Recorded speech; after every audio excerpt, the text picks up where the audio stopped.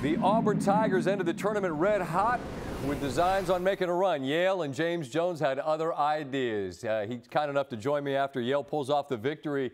And James, in the past 15 years, and really throughout the tournament's history, but really in the last 15 years, the Ivies demonstrated that there are a handful of teams capable of winning games in the tournament, and you're one of them. At what point in the comeback today against Auburn did you really entertain thoughts, we're going to win this basketball game?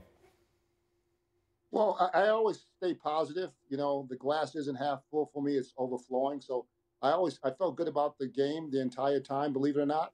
And it just felt like we were going to find a way to get it done and win it. And fortunately for us, we did. How much, James, is that belief buoyed by what happened in that Brown game? I'll admit, I was away skiing with my family, and we're taking a lunch break, and I'm watching on my phone, and I'm trying to figure out, how is this happening? I realize you've now won an NCAA tournament game since, but if you'll take me and the viewers back to how you're able to erase that deficit against Brown, I mean, I wonder how you explain it. Well, we were down by 6 with 27 seconds to go. Right. We came down, we banged a 3. We got fouled and made 2 free throws, and guys down 1, and then we fouled again. They missed 2 free throws. So 10 seconds ago, we brought it up. They fouled us on purpose, took the ball outside OB, and, you know, the rest is history. Our guys were really calm, cool, and collected, and they made all the right plays, which is amazing for me is that I was out of timeouts, just like I was today. So I had to depend on my guys to make the right play and do what we do in practice. It looked like Brown was one of those teams of destiny, right? They beat a very good Princeton team, and it looked like they might have you knocked off. But then when you win a game like that, I don't want to use the term house money because that's disrespectful to a team that's as capable as you are. But I just wonder how you almost view that berth, because it was just so unlikely seemingly with half a minute to go.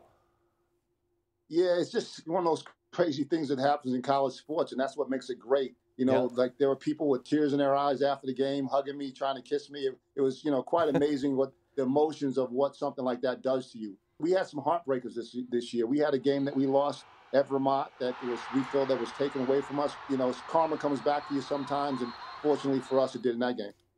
We have a segment, Coach, called Bad Beats. That actually made it on there because that was pretty unlikely that happened the way it did. But let's move back to the present. I love a lefty, and John Poulikitis, he plays with a fearlessness and a confidence that I love. He picked a great day to have a great day. Is that typical of the young man that you're familiar with? Is that who you see on a daily basis? Yeah, John could get in his bag now, and he got into his bag tonight where he can go out and make some plays. I mean. Yeah. He does that in practice. Like nobody does that every day, right?